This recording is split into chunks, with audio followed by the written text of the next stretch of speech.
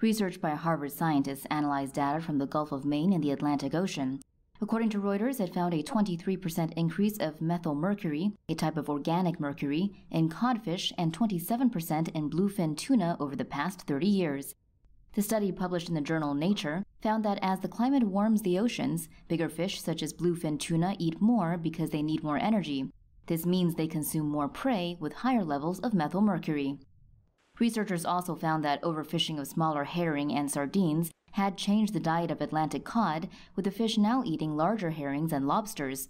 Both contain higher levels of methylmercury. The research notes that the consumption of contaminated fish could impact human health. It says that methylmercury has been associated with long-term neurocognitive dysfunction in children that were exposed to methylmercury while in the womb.